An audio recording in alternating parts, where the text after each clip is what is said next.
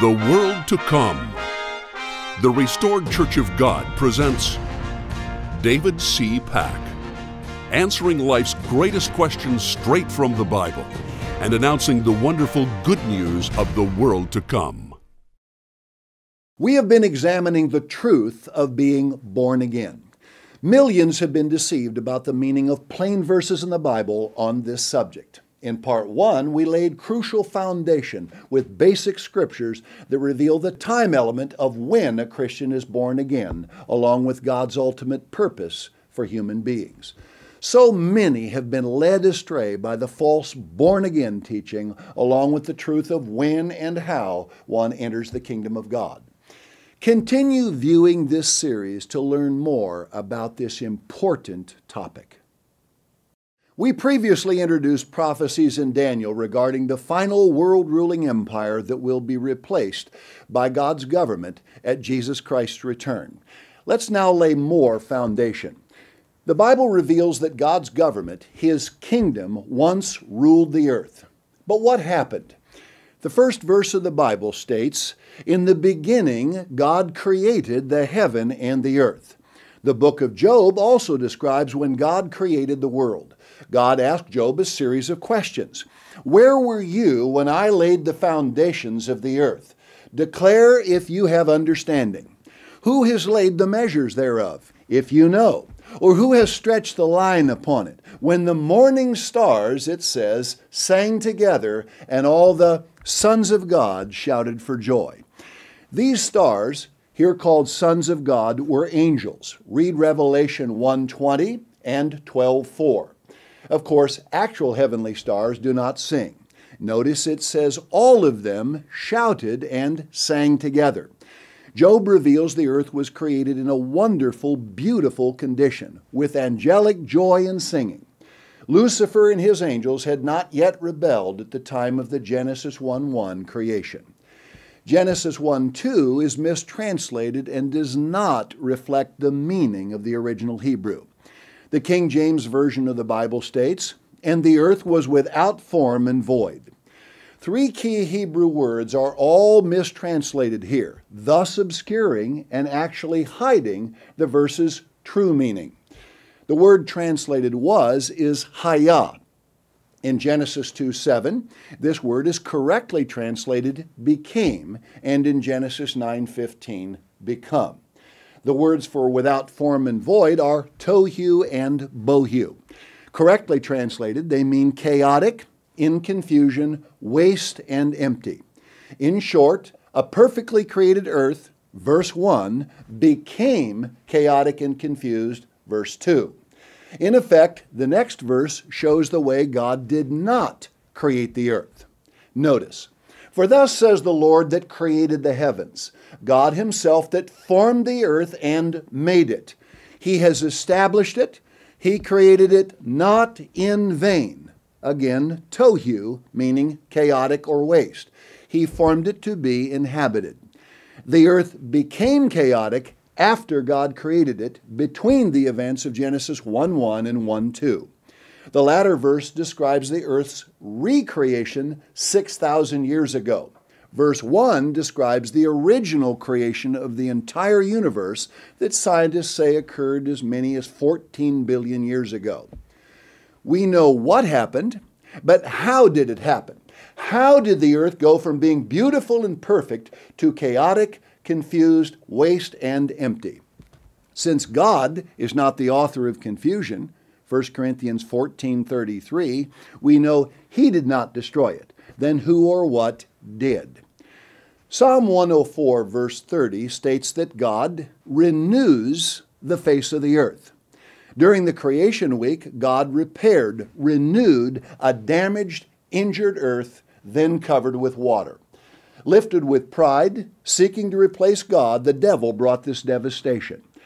Acts 3, verses 19 to 21, reveals that Jesus Christ's return brings the restitution or restoring of all things. But Satan is still the god of this world and would continue to be had Christ not qualified to replace him. Satan demonstrated he could not be governed by God. So a successor had to qualify to replace him because Satan's government was still in place on earth.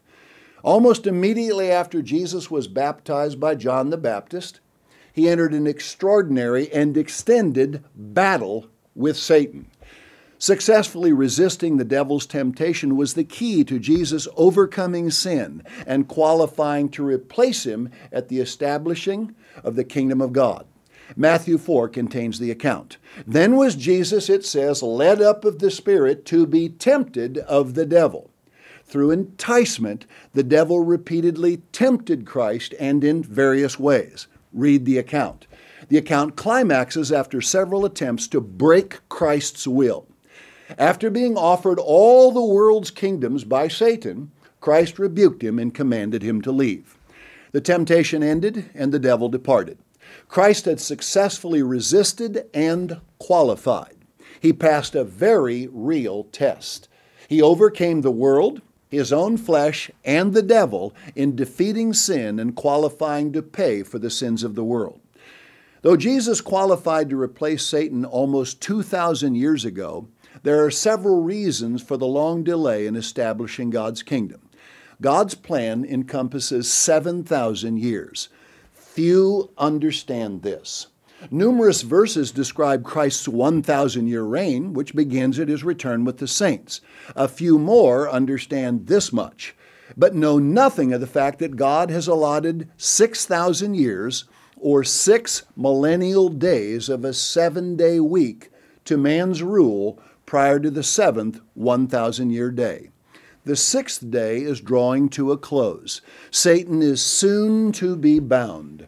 Read Revelation 20, verse 2. Man has been given much time to try his own ways, governments, religions, philosophies, value systems, forms of education, and methods of trying to solve the world's greatest problems. Under the sway of Satan, man has practiced sin, disobedience to God's commands for all this time. Then he's tried to treat all of the ill effects instead of the cause, breaking God's spiritual laws. God is permitting man to learn bitter lessons. The vast majority who have never known the precious truth of God are having to learn that their own ways and solutions to problems do not work. Having conquered sin, Jesus qualified to replace the god of this world, as the Bible calls Satan. He assured that the devil will soon no longer be able to deceive and confuse mankind. Having not yet been bound, Satan does everything within his power to thwart God's plan. His deceived ministers teach, in effect, that God has failed to save the world. Yet, only by God's permission does Satan hold sway over what is called this present evil world. Recognize God is not losing some sort of cosmic wrestling match with Satan. In fact, he is in full control. He knows exactly what he is doing, and the beauty of his plan can be known. No true God would ever condemn humanity without offering salvation to everyone. There are other reasons for the delay in Christ's return. He had to first call and train the original disciples to become apostles, to become part of the church's foundation, see Ephesians 2:20, and to take the true gospel to the world. Then, throughout the New Testament period, he had to train a larger administrative team to rule with him. Jesus did not establish his kingdom immediately because he had to ascend to heaven to become high priest of those God calls. Christians are reconciled to God by Christ's death, but they are saved by his life, his resurrection. See Romans 5 and verse 10. Also, while still human, Jesus could not install himself as Satan's replacement. We saw that Daniel recorded he had to return to heaven to be crowned before he could return. The master deceiver has inspired many false religions, but also counterfeited the truth in endless ways. The fruit of his efforts lies everywhere. But man's 1,000-year Sabbath rest is coming soon. Man will then be forced to rest from sin and from Satan's relentless deceit. Mark 2:28 states, "The Son of Man is Lord also of the Sabbath." When the Lord of the Sabbath, Jesus Christ, comes to bind Satan, his dominion will end and the world will rest from sin. The then Spirit-composed saints, born of God, will rule. It is no surprise that Satan deceives the world about the saints being born from the dead. He knows their first order of business will be to remove him. Physical kingdoms have people with governments over them. God is no different. John 4:24 states that God is a spirit. Under the Father, Christ leads his kingdom composed of spirit beings.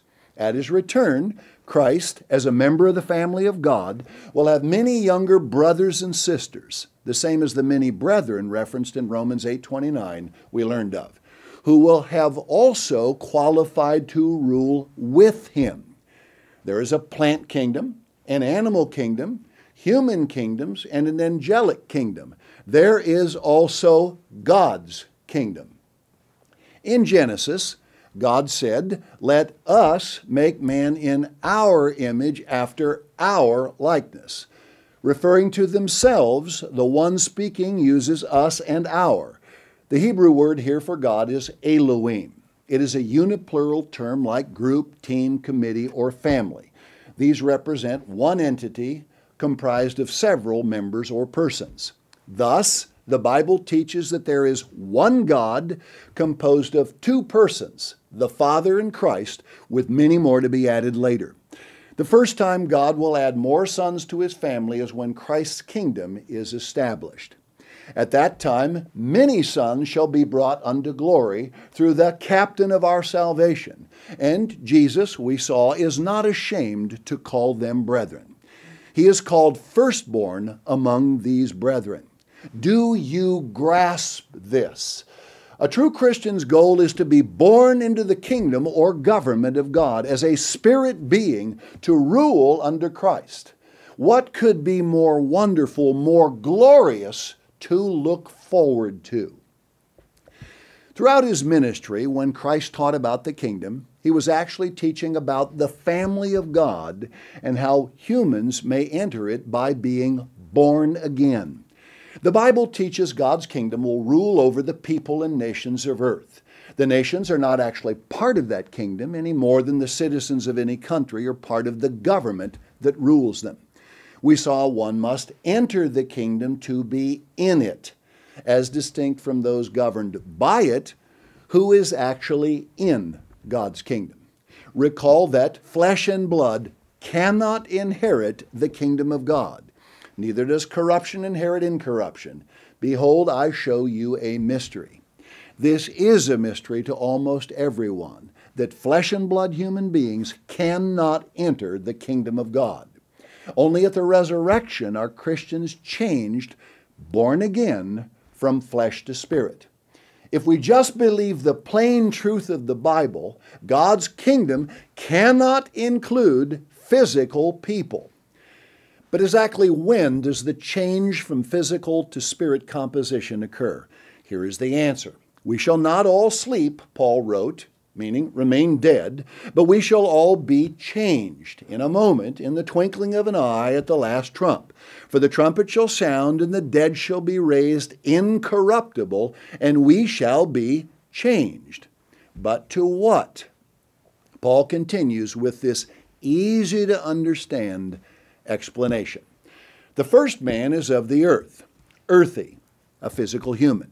The second man is the Lord from heaven, a spirit God being.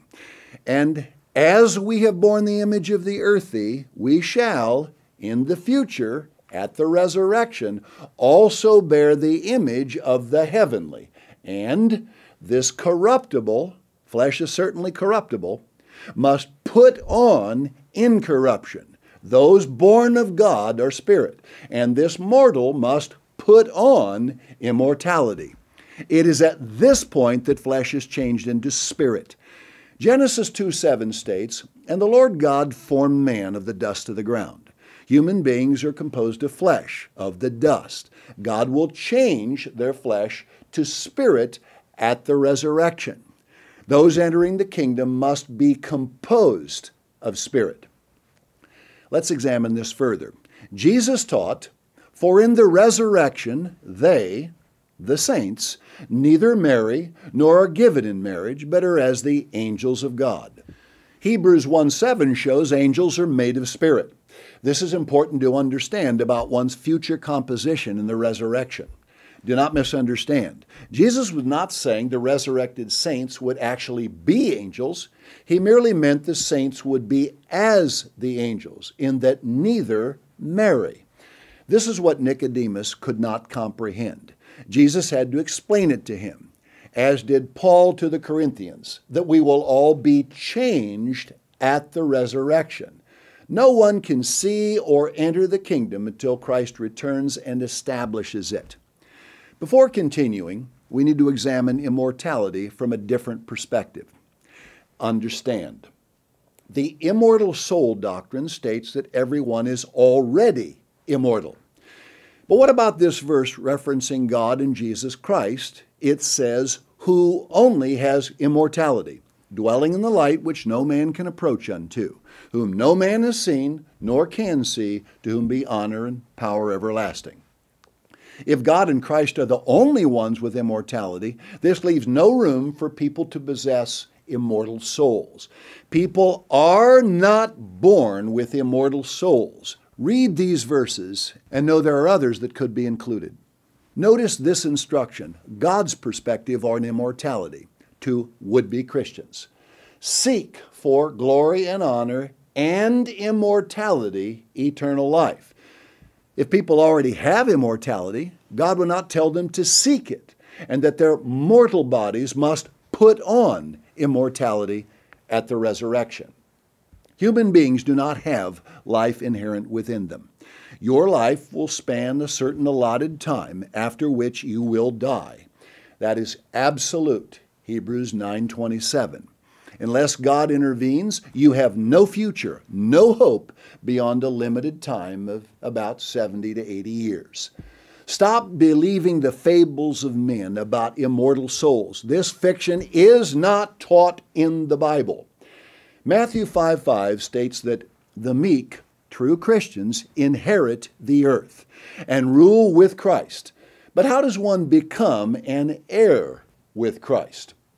A single verse exists that defines a Christian, but it is not the popular idea taught in the so-called Christian world. This verse also introduces being heirs.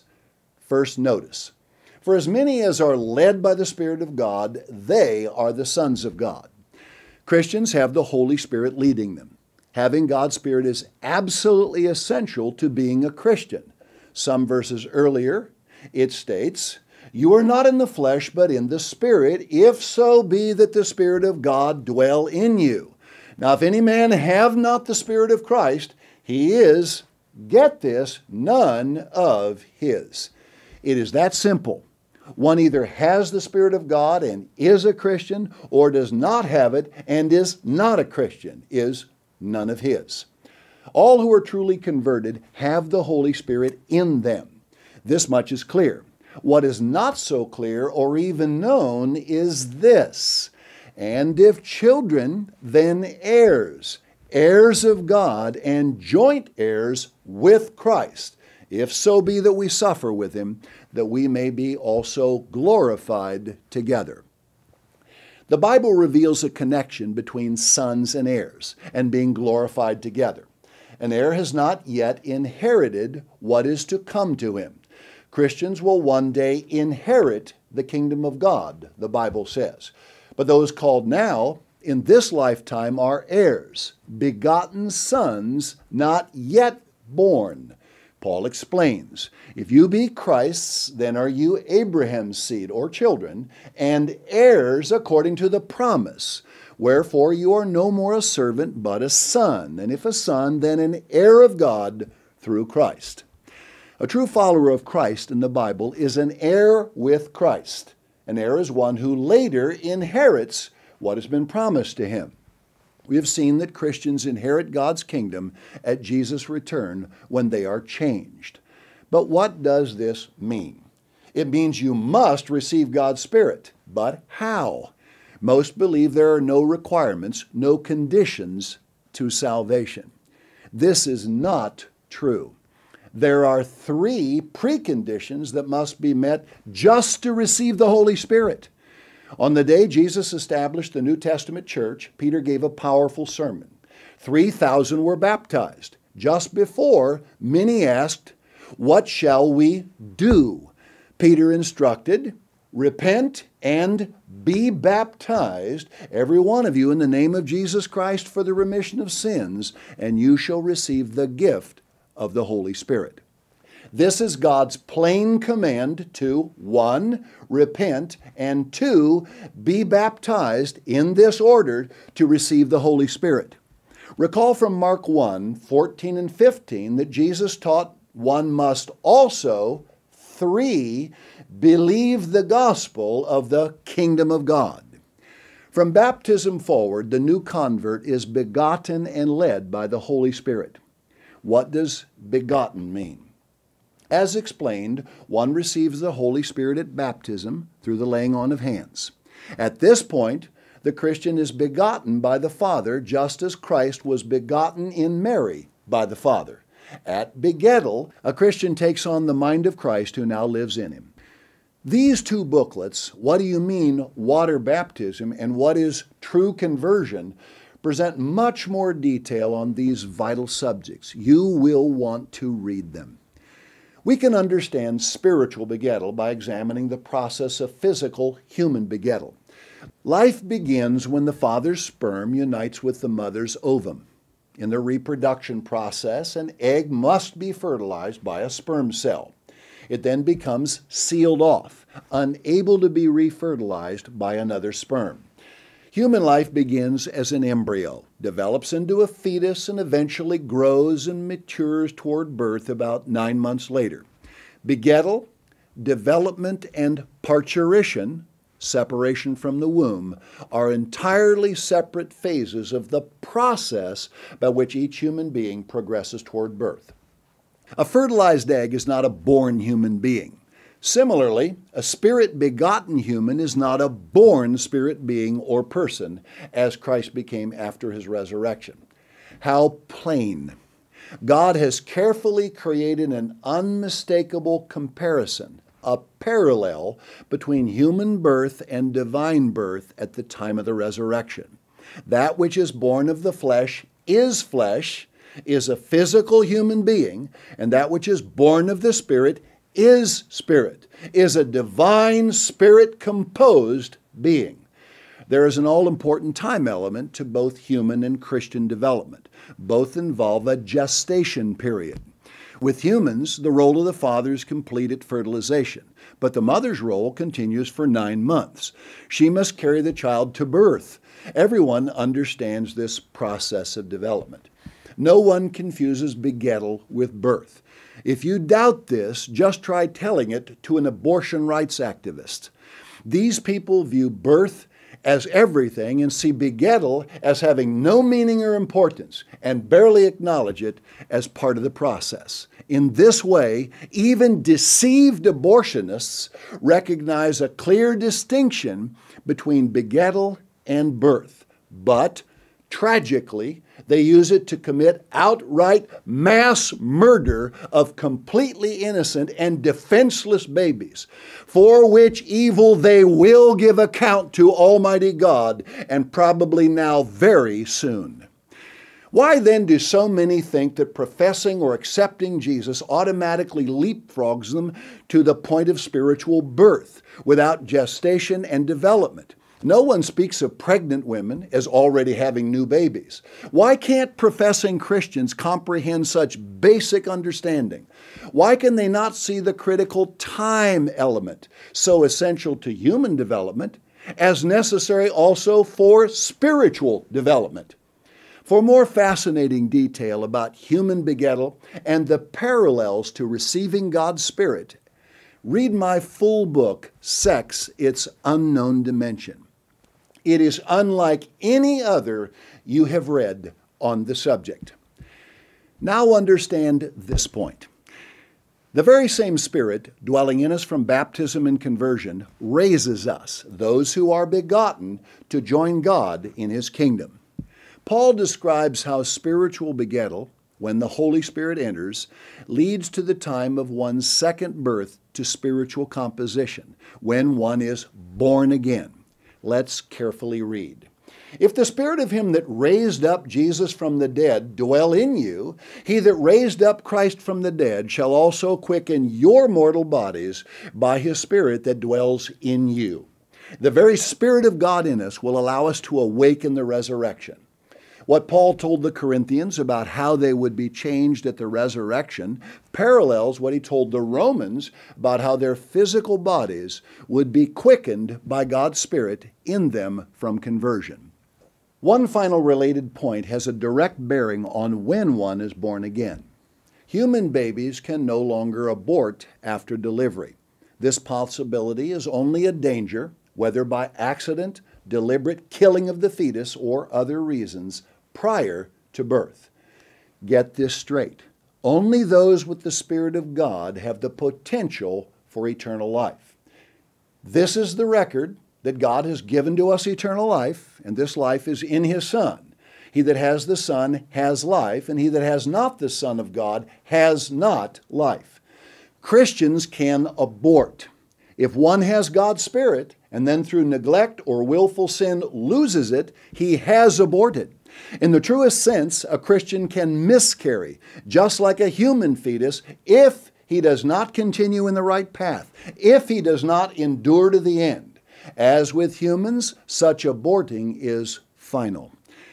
In this way, the parallel between physical and spiritual development in the womb, gestation, expands. Notice, it is impossible for those who were once enlightened and have tasted of the heavenly gift and were made partakers of the Holy Spirit and have tasted the good word of God and the powers of the world to come, if they shall fall away, to renew them again unto repentance, seeing they crucify to themselves the Son of God afresh and put him to an open shame. This is most serious for those who ignore the warning of this verse. Those who think themselves already born again are either ignorant of or refuse to accept the grave caution explained in these verses. Physical embryos are a type of spirit embryos, but the two are, of course, not identical. There are some obvious differences. Spirit embryos are developing toward a higher plane of life than physical ones. Life that includes being made of invisible spirit, ability to travel through air, and at unlimited speed, inability to sin, eternal life, and other spiritual capabilities. After 2 parts, there is still much more to learn about being born again. In the meantime, you can begin reading this thorough booklet, What Does Born Again Mean? In part 3 of this vital series, we will examine what Christians will be like once they are born again. We will also carefully examine the Greek used in key verses, along with more about the spiritual begettal process. When these are clearly understood, and you will have no doubt after we have examined them, many of the remaining shackles from the wrong understanding simply drop away. Until next time, this is David C. Pack saying goodbye, friends.